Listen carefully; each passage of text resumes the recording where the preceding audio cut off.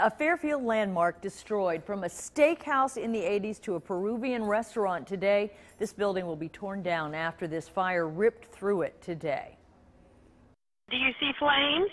Yeah, coming out the top. Next to From the Butcher Day top? Pub. Yep, across from the PNC Bank. I see fire. A plow truck driver stopped his work to report the fire this morning. And Night on Your Side's Butler and Warren County reporter Jay Warren is live in Fairfield now with the story. Jay? Well, the Fairfield Fire Department believes that the fire here at Sabor Peruano was an accident and that it happened in an area above the kitchen. What they're going to do is they're going to bring in some ladder equipment and hover it above this burnt out building, take high resolution photographs inside and try to come up with a cause for this $400,000 fire. As fires go, this one turned out to be big. There's a structure fire at the corner of Dixie Highway and Mack Road.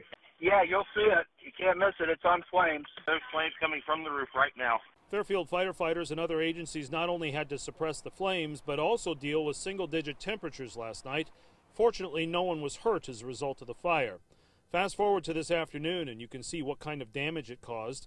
Chief Don Bennett of the Fairfield Fire Department explained how they're going to look at the area above the kitchen. The area we're going to take a look at, we're going to get some aerial devices in here so we can get up above it, take some pictures.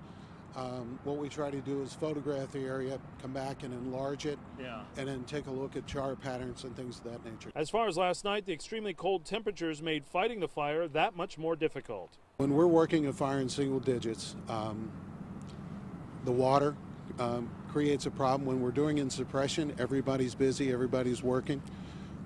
During overhaul situations, the wet gear begins to freeze up. While investigators are still looking for answers, they do believe that criminal behavior won't be one of them. Even talking to both the business owner and the property owner, we didn't really believe initially that it was a fire of suspicious nature. And should this area play out, that will certainly substantiate our beliefs in the matter. And the fire chief says without a doubt this landmark restaurant building will have to be taken down. Jay Warren, 9 on Your Side, Fairfield.